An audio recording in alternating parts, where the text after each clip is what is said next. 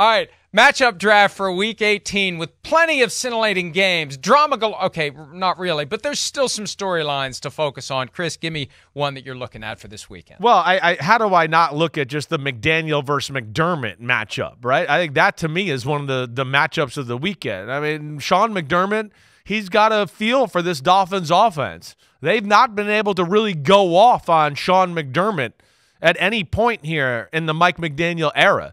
So he's shown, wait, I know how to break it down. I know how to defend him a little bit. Mike McDaniel, the offense itself, has shown that teams, especially coaches that got outside-the-box type of brain, right, thinking that way, that they have figured out Mike McDaniel and that offense too and how to play it.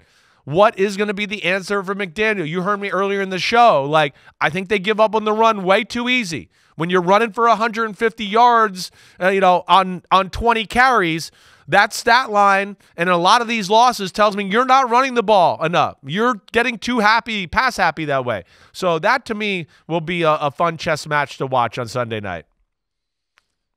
I'm going to try to go off the beaten path for some of these because we've already talked about some of the bigger games. Yeah. So I'm going to start with the HC of the NEP versus the NYJ. Whoa. Because for his final game in New England, could be his final game, we still don't know. Yeah. I think they don't know. Right. I think the Patriots ownership group still doesn't know what they're going to do. But we go into this thinking there's a good chance it's Bill Belichick's final game in New England, and here come the Jets, the team he coached for like a day before he became the coach of the Patriots. Will he go out with a bang? There's no way he can avoid the basement of the AFC East for the first time since his first season as coach of the New England Patriots back in 2000. But you just can't help but wonder whether there's a little something extra from Belichick and company with the Jets. Of all the teams that could roll into Foxborough for the last game, potentially, that Belichick ever coaches in New England. Still no guarantee it's going to be the last one, but we go into it thinking it could be. That there's just, for a meaningless game, they don't get more meaningful. No, you're right. There's some draft pick positioning here that can still be involved in this football game, and it is crazy.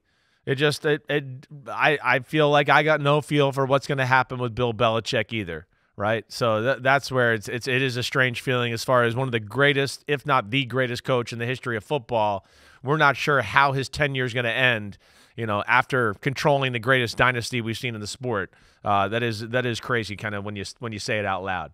All right, I think the one I'll go with here, I'm going to go with C.J. Stroud, right, versus the middle linebackers of the Indianapolis Colts. Okay, give something a little different here. E.J. Speed and Zaire Franklin, who are really good football players. But I think they're the ones that they got their hands full in this one.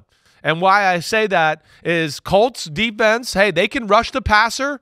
They can create some interceptions because they can rush the passer. They don't like the blitz a whole lot, but this is a different animal. That play-action pass and the Texans' run game are both working really damn well. They got to have a big game in stopping the run and then also not overcommitting to the run to stopping C.J. Stroud, who's one of the best play-action pass quarterbacks in football. Here's another matchup from a meaningless game. Jarrett Stidham going back to Las Vegas. Whoa. And there was some sound yesterday from Antonio Pierce saying, hey, we can't wait to welcome him home. Max Crosby wants to see him.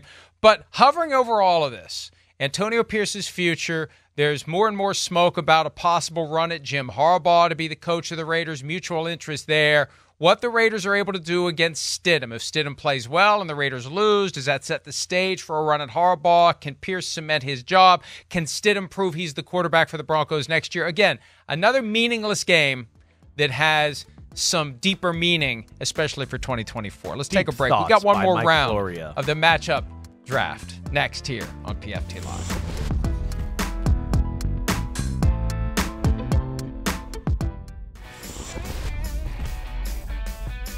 All right, matchup draft, week 18. Chris, what else you got? I'm going to the Bears and the Packers, right? My AFC man crush team is the Cleveland Browns, right? It's in your face. It's like, screw you. We're not going to give you a yard, right? We're going to we want negative yardage every play. Chicago's a little like that too, right? And I look at this game and go, like, Green Bay ain't going to run the ball in Chicago. Nobody runs the ball in Chicago. The best run defense in football. Now, what I want, the matchup is the wide receivers versus the DBs of the Bears. The Bears have an all-pro corner in Jalen Johnson. He's phenomenal, right? The rookie Stevenson's really good. They're going to be in your face man-to-man against the Green Bay Packers. Can they beat them? Can they get open against them? That's going to be the interesting thing. Christian Watson, is he going to be healthy? Because he's, of course, their best man-to-man scare you guy. That is something I'm going to watch because the Bears are going to challenge Green Bay. They challenge everybody. Another game that isn't completely meaningless because the Tampa Bay Buccaneers are trying to win the division, but you've got Baker Mayfield taking on the Panthers, the team that traded for him last year. Things didn't go well, and I know Mayfield has matured. He's a very viable candidate for comeback player of the year. He's got the ribs injury that may or may not impact him. I think he'll play. They'll shoot him up. As long as Dr. Needle doesn't put that in the wrong spot, everything should be fine. However, this one has a little added intrigue for me because I fully expect at some point during the course of the game, if things go well for the Buccaneers, Mayfield will do something by way of a celebration or something on the sideline that will be a reminder of the owner of the Panthers throwing a drink on fans. Some way, somehow, that's got to make its way into the touchdown celebration or sideline. We know some sideline antics from Baker Mayfield in the past. There's got to be a reference by Mayfield to David Tepper throwing a drink on fans. It's got to work its way into this game somehow. That would be funny. Very important. It would be. I hope that. Come on, Bucks. Do that as a touchdown celebration. Entertain us out there. We got to take a break. More PFT Live right after this.